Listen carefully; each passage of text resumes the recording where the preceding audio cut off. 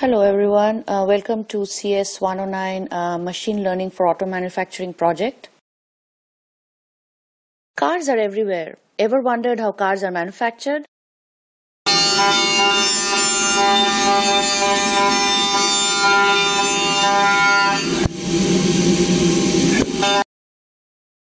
We study an auto manufacturer which produces 2.4 million rows of data and hundreds of parameters daily.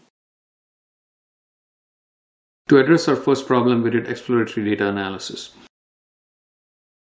We first charted distributions of several potential features to see how they varied by machine. We found that many were relatively uniform across machines, but that some, like features 3 and 4, varied more. For our second problem, we did supervised learning.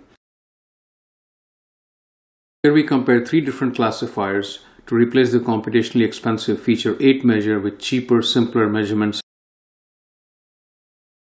We evaluated the classifiers on the basis of accuracy, overfitting, and profit curves.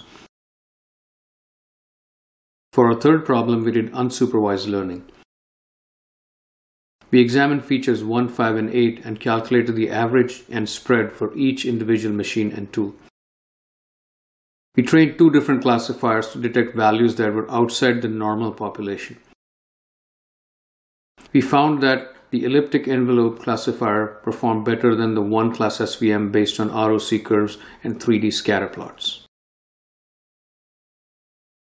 In summary, all of these significantly reduce time to analyze and get to actionable decisions in a manufacturing plant production floor, saving money and improving productivity.